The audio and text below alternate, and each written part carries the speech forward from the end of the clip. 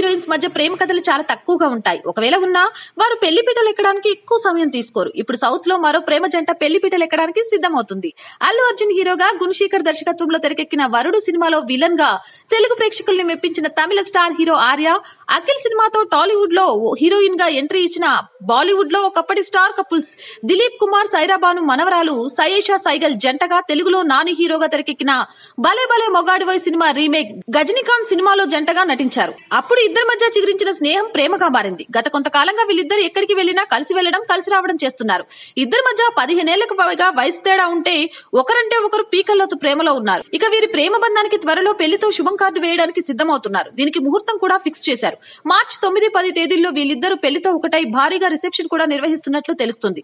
వీరి పెళ్లి వేడుకకు హైదరాబాద్ ని వేదికగా చేసుకున్నట్లు సమాచారం. అయితే వీరి పెళ్లి గురించి ఇప్పటి వరకు అధికారికంగా కన్ఫర్మ్ చేయకున్నా సన్నిహిత వర్గాల్లో మాత్రం పెళ్లి డేట్ కన్ఫర్మ్ అయినట్లు వార్తలు వినిపిస్తున్నాయి.